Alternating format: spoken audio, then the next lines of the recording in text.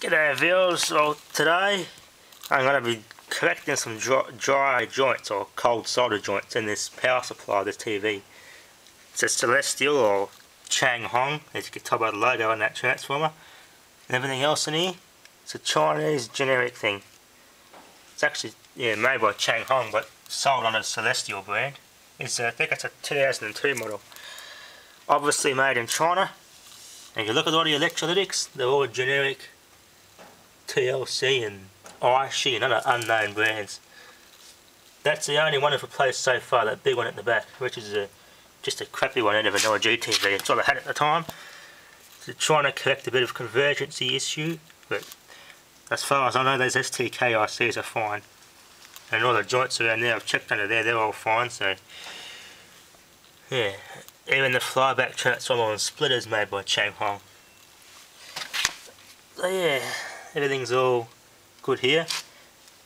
Just gonna wait for the soldering iron to warm up and I get under this power supply board and correct a few cracks, because I did a pretty crap job of soldering. You can see where things have been getting hot. Where is it? There's a power transistor there, you can see the board's all cooked.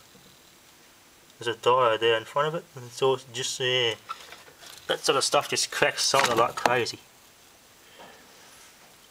Poor job of a bit of solder this anyway. Oh well, I might even have to take this plastic thing off to do it, to get out all the extra joints. Screws at the corners that I take off.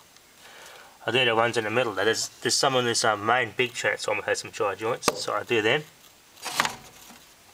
Touch them up with a soldering iron. It's got big Fielo Chinese speakers, 20 watt, 8 ohms. Not bad for a rear projection TV, that's for sure. It has Panasonic CRTs, all made in Japan. And there's how you can do your adjustments.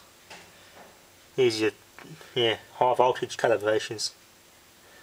That's your X-ray precaution, all that sort of stuff. They need to touch all that. That stays as it is. But yeah, I'll show you the front of it while that soldering iron's warming up. There's a back. I'll take this back off and show you when it's going. There's the front, big Celestial badge. Panel that does nothing. I don't know what the hell that's there for. Power button and your program, volume, menu and TV AV. Smart focus feature which adjusts the lines of picture. There's a sensor here, a sensor there, there and there. It helps do a better, it must be like an auto convergence sort of thing. It makes a picture a bit better, but it's still slightly out and each of these corners is slightly bent, and yeah, hopefully it's not a minute on all problem. But yeah, you've got S-Video, front, this is your front AV port here. But yeah, those just snap off, Velcro those speaker grills, and you can take this off and service it from the front. For something made in China, it's built better than an LG one, that's for sure. The LG one I serviced was more plastic than wood. This is actually cosmetic, and the overall build quality is pretty damn solid for something made in China. This TV came from a club which just smells of beer and cigarettes. It was pretty damn dusty when I got it. It had spider webs all behind here, which made the picture all blurry. You had to get in there and clean the mirror, clean the screen and clean the projection lenses. It's so bad. In here you couldn't see much at all. It was just all full of nicotine crap and spider webs. It smelled of beer. But now I've got the air compressed air and just flushed it out repeatedly. So yeah, this is what it looks like now. Nothing obviously has been burnt. I can't see any. Visually I can't see the capacitors are bad, but there's probably one in there that's bad somewhere that I can't see. But yeah, I know that one there I replaced, that big one at the back. It actually, the legs were corroded off of it. I just touched it with my finger, and there you go, it just fell off, so I had to take it out and put that one there in. Same rating, just the voltage is higher, but yeah, still all works.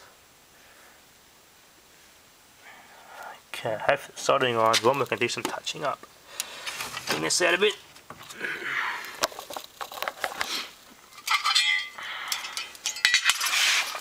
Now I'm going to look carefully. There's a bad joint there.